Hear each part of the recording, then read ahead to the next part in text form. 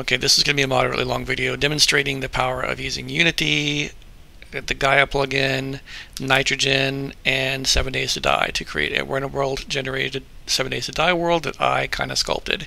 So basically this is Unity. I am using a plugin called Gaia, which allows me to stamp basically these terrain maps over here. And I created this world. It's going to be basically an island with a flat area over here, a volcano over here, high mountains over here, and a little peak looking thing over here, another flat over here. And hopefully the end game, I already know it does, the volcano has some water at the bottom with some land in it, and it basically allows this to be your randomly generated world. But instead I'm actually stamping the world so I get to control the shape of it. And then what I do, this is an 8K world by the way, then what I do is I bring it over to nitrogen, which is Damocles, this nice software which allows you to create random world generations or import a height map, aka this thing over here, to then lay roads and biomes and towns and buildings and all that POI stuff. That way I don't have to hand place them like is the current way of doing it. One thing important to note if you're going to import a height map is to turn off all of the water. You do not want water when you're importing a height map because it will jack shit up. I don't know what the logic is that he's using in terms of like the order of things, but I think water is out of place in the order of things that should be done when it comes to importing a height map, because all I know is I end up with a water world and sunken POIs, raised POIs. It's just everything's all jacked up. So turned off all the water when importing a height map. Just do that. And after I did that, then I brought it into 7 Days to Die, and then I said, okay, this is actually kind of cool. I walked around a little bit, and I said, there's this town that generated way up here. Where's my stamper at? And there was a special POI I had found, and I wanted to use it. I wanted to edit it and bring it into the game. So I basically went to the POI, the prefabs XML file, and I added this POI in the exact place I wanted to do. Now it took some trial and error going in and out of the game a bunch of times, deleting and reading files to determine where exactly it should place, and then I ended up finding out that I needed some more flat area. So what I did is I did in Photoshop is I went ahead and extended the flat area. So basically I took, I basically used a brush and painted more flat area than I needed. I could have done it in Unity and re-exported and read blah blah blah blah, but that process of re-importing a height map is actually in nitrogen is actually kind of clunky, because basically you have to export it as a raw file, bring it over to a specific folder, use a special tool that converts it to a PNG file, but only if it's a certain name, bring that file into another folder, rename it into another name in order to be used here. So use import height map PNG. So it's kind of clunky as far as that goes, but in all, the end result is, I think, pretty damn good. This is the world. You see way off in the distance, there's a mountain. I got my town. I did not place this town. This was randomly generated. It does have some little weird things, like these little weird things going on here. I think they're possibly roads. I'm not real sure. I'll have to look at the painted map and see, but it kind of looks like a road. So I got to see what's going on here, because this probably shouldn't happen. But other than that, it's pretty nice. I got my town here. I got my water, all that kind of stuff. Where am I at? Trying to figure out where I'm at. Oh, what's going over here? Is this southwest? Okay, here's going to be the volcano, right? So I'm going to land here and looking north and eventually see my volcano.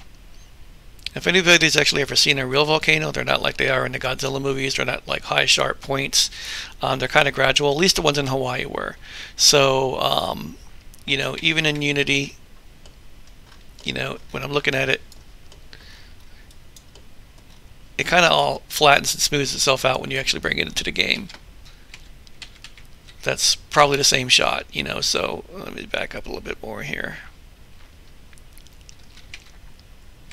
Yeah, that's pretty close to the same shot. So you see there is some differences. The height contrast isn't quite as great in the game. But when you actually get to the top of the volcano, as promised, the lake down at the bottom, the ridge line for the crater, this one blew big, I guess, and the land down at the bottom. Now it's going over to Let's see, what should we look at next? This little peak over here looks cool, right? So let's do that. Let's go find that over here. That's going to be somewhere right here, I think. And sure enough, there it is. Again, you can see it's a lot more gradual than it is in Unity, but it kind of works out. I don't know the reasoning for that. Look, it even built a road. I guess that's Nitrogen built that road for me to connect the island. And that's one thing I put in a feature request to turn off, because I actually wanted this to be a separate island.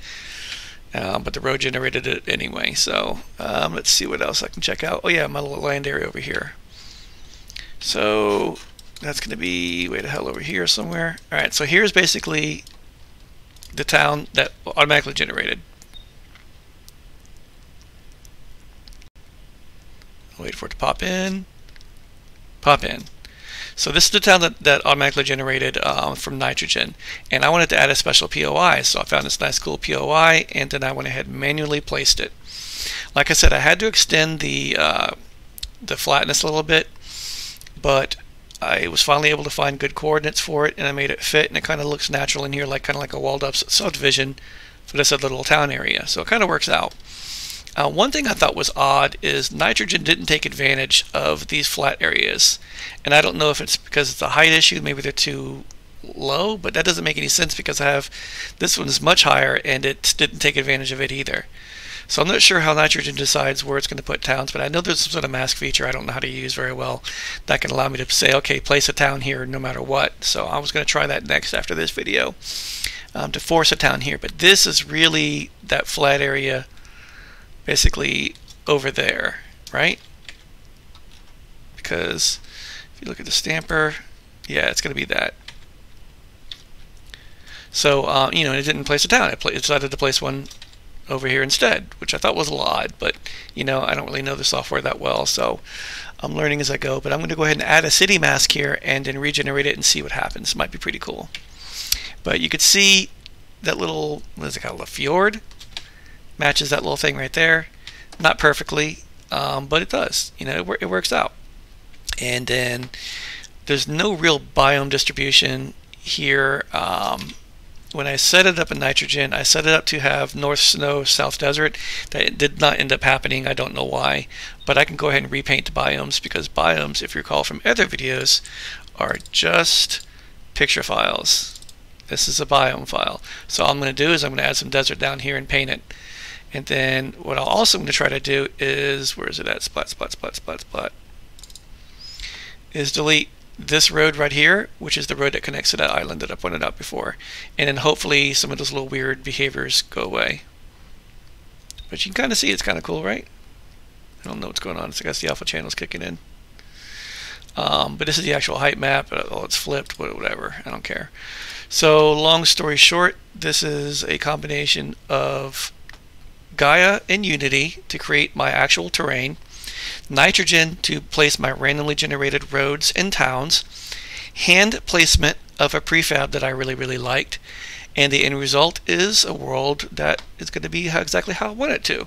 It's going to be randomly generated, and I can be able to ship the world out as a thing, but I can have my own POIs to do special quests and stuff like that in. And that's it.